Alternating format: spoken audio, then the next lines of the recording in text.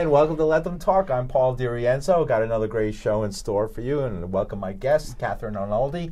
Thank you for joining us on Let Them Talk. Thank you. I'm grateful to be here. Right. We met at Blue Stockings, the wonderful feminist-oriented bookstore, and many other types of books as well, on Allen Street in the Lower East Side. And we were at a meeting of people who were talking about things, and you were talking about your interest in young mothers, people who were in their teen years and for one reason or another wind up with a kid and then have to face raising a child alone under those very stressful conditions. And of course you're an expert on it, having done it yourself. But even more importantly, and I'm going to borrow your book here just to show people, you're the author of a book, but not just any kind of book, called let me get The Amazing True Story of a Teenage Single Mom. Right, here it is. And it's not just any book, it's a illustrated book. A graphic novel. Graphic novel, okay. Yes. I'll call it graphic novel. Good idea. Graphic novel. And we're going to talk a lot about how you can, the story behind this book, and it's a fascinating story, which I've read, and it's a quick read, and actually it's an award-winning book. It's a book that's gotten you actually quite a lot of notoriety, and it's been out there. It's one of the best-selling books of its genre, I think. Well, it's the only book of its genre, so I guess so. Yeah, it's I mean, of the genre, it's the only graphic. Well, I don't know this for sure. I'd have to do some research, but I think it's the only book about that. It tells the struggle of my struggle to go to college as a teen mom. So I think it's the only graphic novel about a teenage mother struggling to go to college. That's true. Right. But best-selling graphic novel, no way. It's a book for teenage mothers, so no. It did win American Library Association awards, so all the libraries bought it, which has been great. You know, to have when it came out in 1998, the first time, all the libraries bought it, and so I would hear from people that found it in the library. Really? And I think I don't know if I said this before, but at my highest compliment was a teenage mother emailed me and said the book saved their life, it changed their life, and could they take an image from it and use it for a tattoo? Great. That's the best compliment ever. Right. Well, it is a great book. Well, when did you actually? Well, I'm not sure where to start at the end and move towards the beginning, or start at the beginning and move towards the end. But maybe we should give you some background. You grew up. You were good writers start in the middle. Yeah, that's true. And then both directions at the same time. Right. And but let's just to set the place and tenor. You grew up in Ohio, right, a Midwestern state, right, and did not find much support when you ended up pregnant. And from your book, I mean, that's the impression. You got really no support from your family, no support from your community, no support from your school. They pretty much dumped you on the road. Yeah. Does this happen a lot today, even today? Sure. Yeah. Even interesting. I don't know if there's been a study. Yeah. If there's a study done, but when a woman is a teenage mother, if she has a child who is a girl, she's more likely to be thrown out of the family than if she has a child who's a boy. Still, even in the United States. And this is the Jeff Sessions morality that we're going to be seeing. I don't know what we're going to be seeing, but teenage mothers, when I published this book in '98, did not have equal access to education, and that's what I was upset about. That's my area of what I'm work for. So I would go to homeless shelters, and teenage mothers would say, "Oh, they told me to leave because when I got pregnant, they told me to leave because the elevator wasn't working, or they told me to leave because they don't have insurance." And this would be the school. The school would tell them that. The high school, or the high school. Yeah. I'm talking high school. So, and then I see them in the homeless shelter. So I guess we know what the story ended up being. So actually, so the story of how I went to a homeless shelter in Boston. Invited by the Alliance for Young Families, which is a great organization in Massachusetts. And I went to a homeless shelter there. While I was there, I saw a woman with 2 children in the homeless shelter, and she raised her hand and she said, "Oh, if I'm hearing you right, when I got pregnant when I was at Boston University, and I was living in the dorm, and they asked me to leave. If I'm hearing you right, that was illegal for them to ask me to leave? And I said, yes, of course. Title IX guarantees gender equity. So, you know, well, anyway, so whatever happened to her, there she is in the homeless shelter. Those are the kind of tragedies that upset me very, very much. So while I was there, they took me to, there happened to be a Title IX conference, and Victoria Alsberetti was running this Title IX conference, and I went and I realized, well, there's nothing in Title IX. I read Title IX. There's nothing in it about sports. But when you think of Title IX, gender equity in education, you think it's about buying one basket. It's you have to spend the same amount of money on women's sports as you have to do in boys' sports when you're in high school. Right. So it's quantitative, right? One basketball. Sure. But I thought, well, why can't this be applied to teenage mothers? They can't. They can't deny an education to teenage mothers. So when I came back, Donna Lieberman was doing a reproductive rights book at New York Civil Liberties Union. She asked me to come and help with it. And while I was there, I told her, I said, I'm seeing teenage mothers who are being coerced to leave high school. I think it's a violation of Title IX. And she's like, here in New York City. Was that here in New York City? Yeah. And she said, you're exactly right. Let's do a class action lawsuit, just like that. I'm like, you know, I felt like I was just, you know, a person who happened to be at New York Civil Liberties Union, and I suggested something, and suddenly everybody, oh, yeah, let's do it. Right. Let's do it. Great idea. So I made that little card. Oh, right. Here's the card right here, right? We can show folks the card. Here it is. We made a card to get the people for the class action lawsuit. But really, the way that they... it says here, if you are pregnant or a teen parent, you have a right to stay in school. There you go. There's something you learned today for folks who are out there who might find... Of course. You know, right now, you know, this is New York City, and you might be in high school. We have young people who watch this show, and maybe you could have a friend they could tell us about. Right. So the interns at New York Civil Liberties Union pretended they were teenage mothers. They called 28 high schools. This was back in 2000, so it was a while ago. They called 28 high schools, and only 6 would let them in. Really? Even though they're required to? This was back in 2000.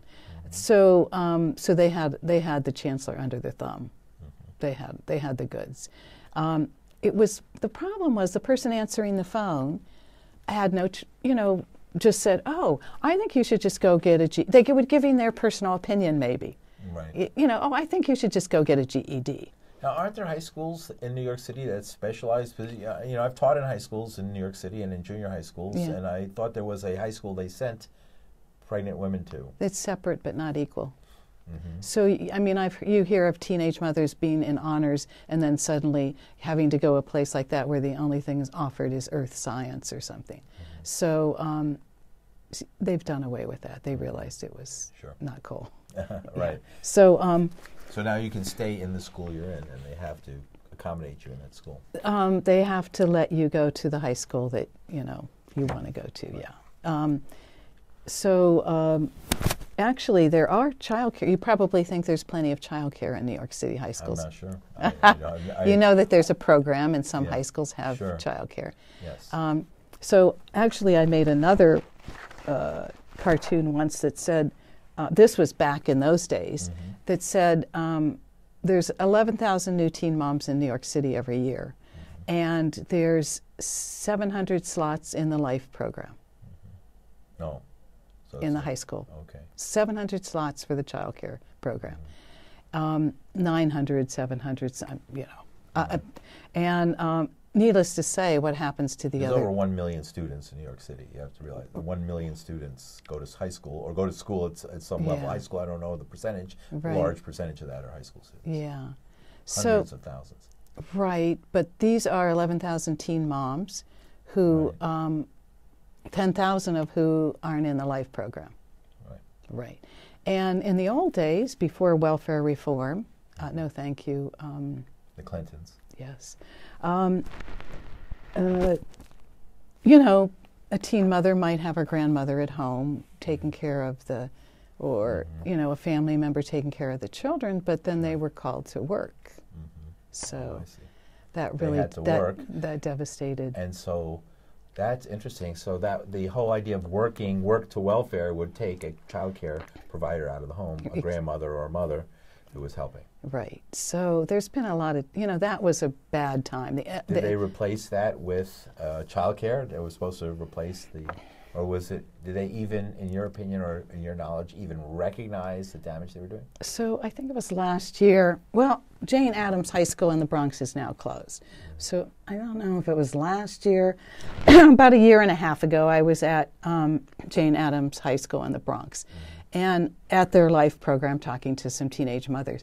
And I think it's some person that was in the administration of the life program. I told this person that statistic, that there's 11,000 teen moms, there's only 900 slots. I said, is that still true? And he said, yeah.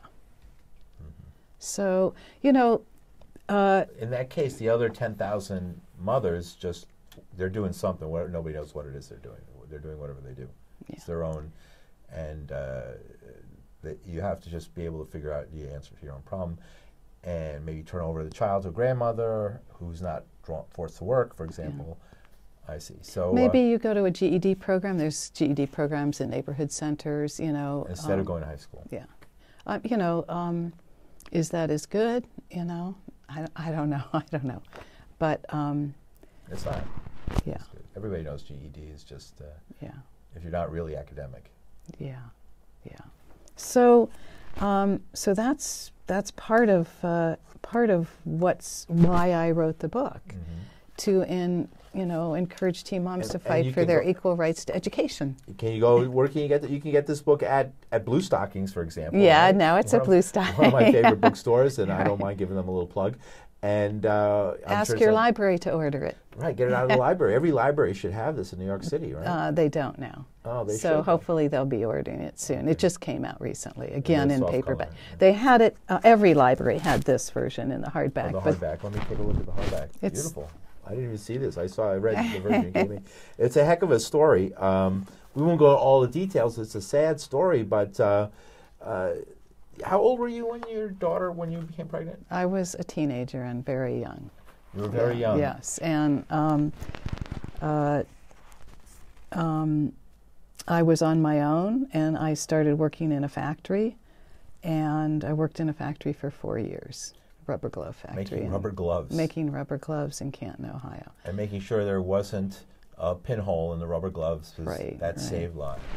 So you became an expert at rubber gloves. I guess so. But the factory, I could tell you a lot about them. You know a lot about rubber gloves. Yeah. And you know, for example, that they use toxic chemicals in the manufacture. Exactly. The coagulant is very toxic. Yeah. And as soon as you started telling people about it, you had a great moment when you were eventually fired, and you walked out of the factory announcing to everybody on the way that the coagulant will make you blind. Well, I don't know if I actually... That reminds me of that movie. Well, you know, I might have been thinking of that movie. I don't know. They had just come out at the time. Yeah, like they had a policeman walk me to my car. Right. When and I you was asked fired. them, why are you having a policeman walking to my car from a factory? I'm just a cartoon character, right? Right. That's what I said. What are you so afraid of? I'm just a cartoon character. I can't imagine I was so young. Right, so you had that courage that youth had, youthful courage. Yeah. You decided to have stupidity, maybe. Well, that's all right. That's what it takes sometimes. So you decided to have the baby. Was that your decision? No, it wasn't a decision. This was before Roe versus Wade. So you had no choice? No choice. Not in Ohio? No, not in Ohio. So this is what we would go back to, right, if these folks had their way, right? Yes, I'm pro-choice. And, you know, it's not my area. Right. But it is an interesting side. Yeah. But I am pro-choice. Yeah. Because what you had to, I'm so glad you had your daughter, and she grew up and is now an adult herself. But the horrors you had to go through at such a young age, no one should have to go through. Speaking of refugees, it was almost as if you were a refugee. I don't want to. No, right. I don't want to go there. I'm not going there. But Yeah, it's very hard, and I teach now at Bronx Community College. Right. I do the adjunct shuffle, Sure. so I teach, and a lot of my students are teenage mothers, and They go through similar painful experiences. it's very difficult for them to stay in school. Mm-hmm. Very difficult, and they're just heroes that are fighting the most difficult of obstacles, and they are overcoming amazing obstacles to stay in school every day. Now, when you arrived in Colorado, finally, you did get some help, and there was sort of a network, and that was, can you tell me a little bit about what it was that helped you in the end, after this period of time when you were, I won't go into all the details, read the book, but you were hitchhiking around the country, back and forth across the country with no place to go with a baby at a teenage years, which is, to me, incredible, and that you pulled it off was amazing. And you eventually wind up in a very cool town. You're lucky, Denver, Colorado. It was cool then. Yeah, right. That's for sure. Yeah, what happened? Let's go past all the painful parts that people can read about in the book. We suggest you do that. And tell us how you were able to get the support that you, the positive side of the story. I was walking back from taking my daughter to the park, and I had a friend there, so my friend was helping me get on my feet. And I was walking back, and there was a toy that the kids played with, like a big toy, actually, I think it was called. And, of course, my daughter made a beeline for it and wanted to, take a turn on the toy. And so I stood there and started talking to the mother who was sitting on the steps. And she said, "What do you do?" And I said, "Well, I work at the Magic Pan restaurant as a waitress." Good job. And but I don't know what prompted me to say this. I have no idea. But I said, "But I'm going to go to college someday." And she said, "Oh, I go to Metro." I said, "What's Metro?" She said, "Metropolitan State College." She said, "They have good financial aid." I said, "What's financial aid?" So Jackie Ward was her name, and she took me under her wing and was such a beautiful person. I'm so grateful for her kindness, for her generosity. I don't know if I would have filled out the application. I just probably didn't feel worthy. I mean, I don't know why I blurted out that bravado to her, but I did. And she helped me fill out the applications. The financial aid applications were very confusing. I'm sure they still are. She helped me fill out the college application. She helped me find the child care center where her children were going that was free, thanks to the great councilwoman in Denver. In Denver, yeah. And so she basically set it all up for me, and she continued her working her whole life, helping other mothers. Did you have your high school diploma? You must have had. Yeah. So you were able to get through high school. Yeah. I had finished early, so. But the thing that she helped me with was just feeling like, well, actually, she sold it to me as a scam. She said, every quarter you go to school, they'll give you a check for $600. And so that was, she knew that I didn't feel worthy, but she knew that I needed money. A good deal of money in the 1970s. That's right. And so of course I signed up. But then once I got in there and went, realized everything, all the possibility that was there in front of me. I mean, people asking me my opinion about. So education, you think, is the best answer to a young woman who's been left high and dry with a baby and nobody to help and nobody to support and a hostile family and hostile society surrounding them. As that one Spanish truck driver said, it's a dangerous world right out there. Education is the way out, in your opinion. It seems to be. I mean, that's what you talk about the most, right? Well, it's certainly, it changed my life from being battered by boyfriends, working in factories, bells telling me when I could go to the bathroom, and suddenly somebody asking, suddenly I saw that this might be something. This was something. Right. Yeah. So we were talking, going back to the situation here in New York City for mothers. You were talking more. I'd like to know more about what's the situation today, if you know it, and what people can do. How should people who are as concerned about this subject, thousands and 10,000 girls in the city are affected by this. That's a lot of people and their babies. 10,000 at least. I don't know if it's still 10,000, but the person at Life said it was. I haven't done the research to see it, but it's a high number. Yes, yeah, it's thousands.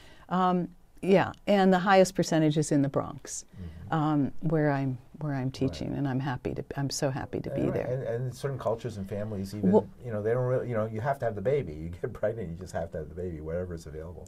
Yeah, I don't. That's not my area, but I let's help. Let's protect financial aid. Let's make sure there's financial. Those two words that changed my life. That they're there for other people. College education in New York City, and we're going to have it again. Right. That's what Cuomo says. That. Yeah. Why free education is important. Wouldn't that be great if CUNY does that? But it's like, well, California has free education, but then they have fees, and they have, there's always something. They get you with the fees, I don't know. There's always something like that, right? Yeah. Something. But we also have, and I think it's that we have in New York City, I believe, free daycare now, right, or preschool, right? Not daycare, but preschool. Yeah. If you can get into it. Yeah. That's. I don't know what the percentages are and how that is. It's just how many are involved in that. Yeah. But are these the kind of things that you think should be done? Of course, childcare. Give a scholarship to your local college, and specify it for a teenage mother who's going there. Right. So you were able to get your life on course. I mean, you went to school, and then you transferred to another 4-year school, land-grant college, a great land-grant college system of America. Yeah. I went to Wisconsin. You went to Arkansas. Yeah. Great schools. Fayetteville, right?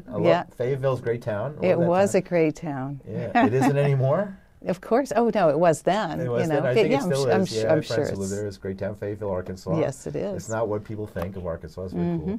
And places like Madison, Wisconsin, or Iowa City, and these are places where these are states that were far-seeing at least at one point in their history. You're bringing up something which I didn't even think of to talk about, but it is a big issue, which is the land-grant colleges, the city colleges, and state colleges are a great place for teen mothers to go, and teen mothers are very susceptible to these online colleges. Oh, I'm glad you're bringing that up. Yes, I read that is a huge scam. It's the scam colleges, the horrible scam colleges, where they pay Trump University. Well, for example, but even Phoenix University, I think the tuition advertises a lot, and it advertises on youth-oriented programs. Yes, and it's $20,000, I think, in tuition, and which of course nobody can pay. And you've got nothing. But I saw in a town. In Pennsylvania, I forget what the town was. It was in mid-Pennsylvania somewhere, not a big town, not Lehigh, but I was in this town at this homeless shelter. Yes. And this woman there said, oh yeah, I have $20,000 in loans from some college called something, and I didn't even know I was signing loan. When you sign the papers, they take your Pell Grant. They take your SEOG money, they take all your money that they can get, and then they make loan money. And she didn't even understand it. And you always point to the forms you had to fill in your story and always say, not in English, or... There's that too. It's hard to read, especially if it's before you've gone to college and you want to go to college and they're facing you with impossible to read. It's not like this. That's very easy and quick to read and tells you the story so clearly in a short number of words, that nobody can point. So let's talk a few minutes. We've got a couple minutes left, and Katherine Arnoldi. And I wanted to ask you, you gave me this. What's this about? Michael Carter's Red Tape. It's a great inspiration for me because I moved to New York in '86, and I started living at we lived in the same neighborhood. Rap Arts Center. Yeah, right. My first day in New York, I met Steve Cannon at Tribes, and so all of the it was like my undergraduate degree was in art. I was working on a graduate degree in creative writing. My good friend Terry Taylor. I'm sorry. That's okay. Yeah. I'm sorry. It's a classic. So I put together my undergraduate degree in art, my graduate degree in creative writing, my increasing awareness that there were all these cartoonists around, and I draw. So I thought, well, just all the inspiration. Also the increasing awareness of the political significance of my situation, my past. Right. The Lower East Side's great, isn't it? Oh, yeah. So many people inspired me there.